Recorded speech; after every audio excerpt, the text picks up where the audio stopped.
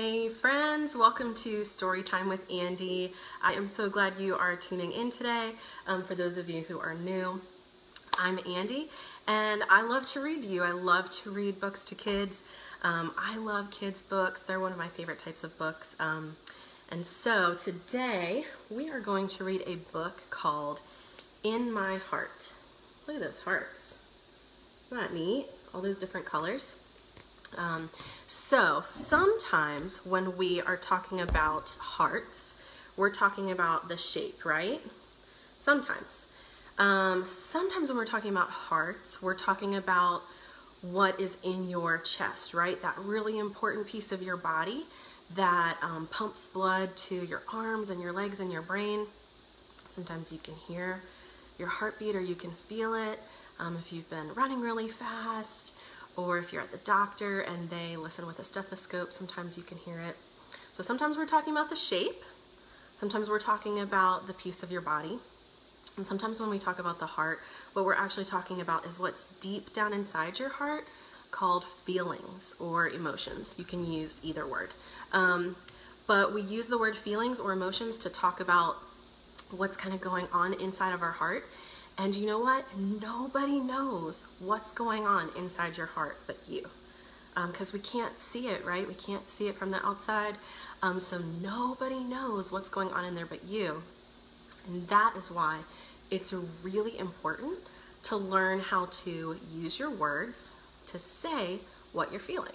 And that is what today's book is all about. We're going to learn the names of feelings and how to identify them, how to know that that's what we're feeling. And you know what, you guys? Being able to say what you're feeling is super important because it helps other people be a good friend to you. It helps you be a good friend to them, right? So let's say I'm sitting at the playground and I'm crying and I'm crying and I'm crying, but you don't know why I'm crying. So if Lucas were to come over to me and say, why are you crying? Are you sad? Are you scared? Are you angry? Now he's given me a chance to talk about my feelings. And if I say to him, I'm scared, Lucas, now Lucas knows how to be a good friend to me, right? He can talk to me about why I'm scared. He can maybe put his arm around me, help me feel a little less scared. He can help me feel brave again, right? But if I hadn't told him I was scared, he would never know how to be a good friend to me. Or let's say my buddy Wyatt is at church and he's over in the corner and he's sitting like this. Well, if I go over to Wyatt and I say, hey Wyatt, what are you feeling right now? Wyatt can tell me that he's mad or that he's frustrated or he's nervous or cranky or tired. And that way I know how to be a good friend to Wyatt, right? So if Wyatt says, I'm angry, then I can say, oh, tell me why you're angry, Wyatt. I can try and be a good friend to him. I can help him not be angry anymore. Or if he is making this face because he's nervous, then I can talk to him about that, help him not feel nervous, that kind of thing. So this is why it's so important to be able to say what's going on inside your heart, right? Because nobody knows what's in there but you. And so if you can work on it and learn how to say what's in there, other people can be really good friends to you and you can be really good friends to them, right? It's all about just learning how to say what's in our heart. And that is what today's book is all about, In My Heart. So we're gonna go ahead and get started, okay? You guys can read along with me. Here we go, In My Heart. Look at all those pretty hearts too. See, this is the shape of the heart. Remember in the beginning of the story, we talked about a shape of a heart, right? In my heart. Woo, lots of hearts there. My heart is full of feelings, big feelings and small feelings, loud feelings and quiet feelings, quick feelings and slow feelings. My heart is like a house with all these feelings living inside. Sometimes my heart feels like a big yellow star, shiny and bright. I smile from ear to ear and twirl around so fast I feel as if I could take off into the sky. This is when my heart is happy. See, happy is a feeling. Other times my heart feels strong. I stand up tall as if I can touch the clouds. New people and places don't frighten me. I can do it. Watch me go. This is when my heart is brave. When I get really angry, my heart feels as if it's going to explode. Don't come near me. My heart is yelling hot and loud.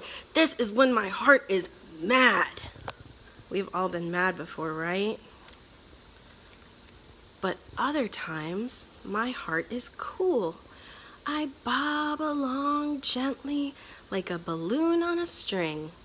My heart feels lazy and slow, as quiet as snowfall. This is when my heart is calm. On harder days, mean words hurt my feelings, and my heart feels hurt too. It's fragile and delicate, but it can be healed with extra kisses.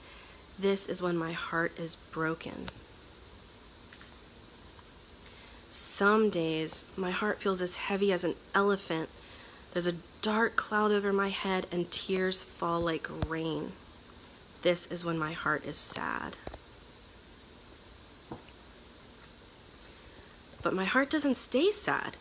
Like springtime after winter, the sun comes out again. My heart grows tall, like a plant reaching toward the sky. This is when my heart is hopeful. When I see something scary, my heart beats fast. I feel cold as if a chilly breeze has crawled up my neck, and I run away as fast as I can. This is when my heart is afraid. When it's time for a bit of fun, my heart feels full of giggles and wiggles. Abracadabra, I hop around like a bouncy bunny. This is when my heart is silly. Sometimes I hide my heart away where no one can see, like my own small treasure. I don't want anyone to look at me, and safe on my swing, I can watch the world from up above. This is when my heart is shy. My heart can feel so many feelings, and yours can too. Today, my heart is proud. How does your heart feel? The end. And you know what? On the back of here is a picture of this little girl, and she's dressed like what? A superhero? And I love that she's dressed like a superhero, because learning how to say what all those feelings are inside your heart is a superpower, right? It is something that is so awesome. It's so helpful. And you know what? Even grown-ups aren't good at it sometimes, right? It takes a lot of work to be able to know what's in your heart and say the words out loud. But I know we have lots of superheroes out there watching. I know you guys can get good at this. All you have to do is pay attention to your heart, keep trying, and you will get good at it for sure. And remember, the more you say what's in your heart, the better people can be friends to you. The better your mommy will know how to take care of you. The better your brother or sister will know how to be a good friend, right? And you can teach others how to say what's going on in their heart, which will help you be a good friend to them. So feelings are a big deal. Everybody has lots of feelings.